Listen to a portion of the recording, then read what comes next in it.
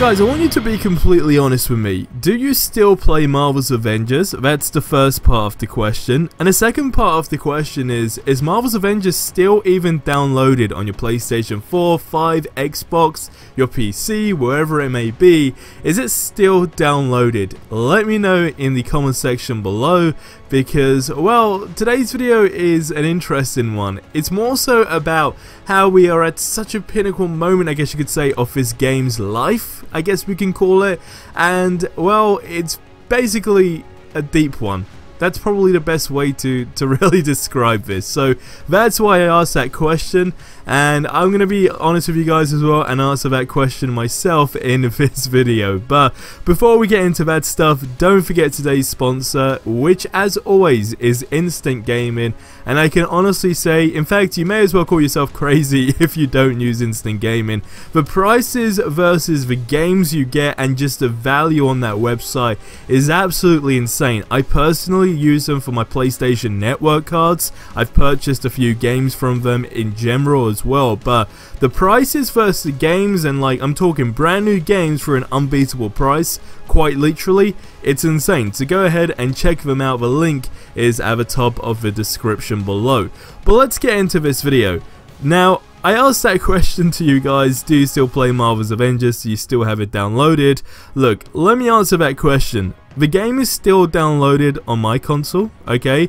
However, I don't really play Marvel's Avengers as much as people probably think I play Marvel's Avengers. I genuinely only play it now when there's a new event going down, when there's new skins in the game, or if I'm honest with you, when I'm genuinely bored and I want to kind of jump in to play some Marvel characters or test out a new build or whatever it may be. Now, I know this sounds crazy, okay, and the reason why it led to me making this video today, I spoke to a lot of people that literally were able to relate to me. And it's crazy because we're at this moment where people say, look, this is a big thing in the sense of when I say, you know, people not really playing Marvel's Avengers but still caring about the game. Like, that's a big thing. That's such a huge thing.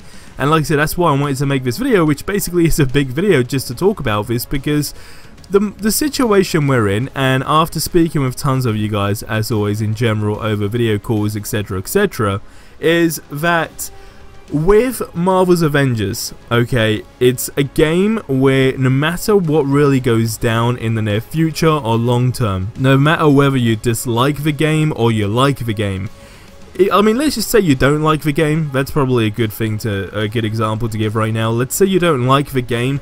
I can guarantee you when a Black Panther DLC comes out, you're going to go ahead and hop into the game. Now, I honestly cannot name one person that I know personally that plays Marvel's Avengers every single day. Please correct me if I'm wrong. I mean, if you know any creators especially as well that play this game all the time, let me know in the comments below. But I do genuinely believe there's not really a lot of people really sort of engaged with the game, but we're at that pinnacle moment where people care more for the game than they do play the game. And what I mean by that is we got the MCU skins potentially being revealed this week, which is huge. Like, that alone is massive. We've been waiting to see these skins for a very long time. First of all, it was something that wasn't even ever confirmed. Like, it was completely off the radar, I guess you could say. People were saying, hey, we need MCU skins. And then we get to this moment where it's like, hey, we've got MCU skins. And like, that moment was crucial. Then it was like the Black Panther DLC, etc. So we're at that pinnacle moment where I care, and I know literally thousands of other people care more about this game than they do play the game. And this is why I think we're at such a crucial time, because whatever happens from this moment onwards, we're still going to be playing the game. I'm sick of like seeing people say, stop talking about Marvel's Avengers, or stop playing Marvel's Avengers, or it'll be going against somebody in the comments, for example, saying, oh, you still play this game, etc, etc, which is crazy, because it's really one of those things. Like, everybody is still going to play this game whether they love it or hate it at one point, because it's a Marvel's Avengers game, it's your favorite Avengers characters, and it's a game that could be revived so many times based on the fact that they have a Marvel license to make an Avengers game. We are not, and this is a very, very big eye-opener. We're not ever going to get a game like this, at least until another decade.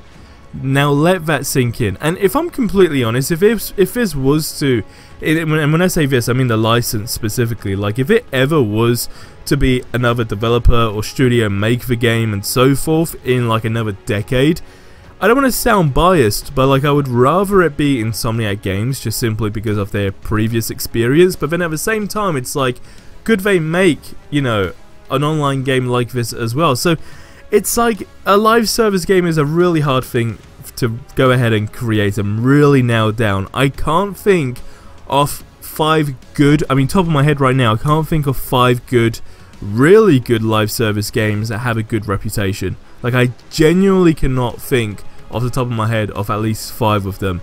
So it's like you really niche yourself down into a genre of video gaming like to develop, and it's like, well, you know, it kind of is one of those things that are frowned upon anyway.